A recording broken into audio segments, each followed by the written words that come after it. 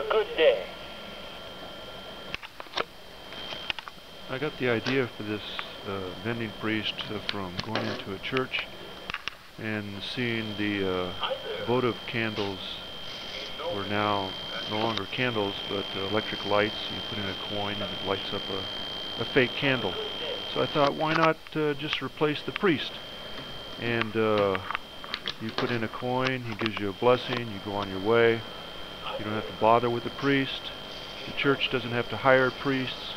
The church doesn't have to worry about problems with priests, secular issues or sexual issues, and they would make a lot of money. Alright, the real reason I made this is a reminder of how mechanical our religion can be. How we just go through the motions and we are uninvolved emotionally and spiritually. Kind of like a robot.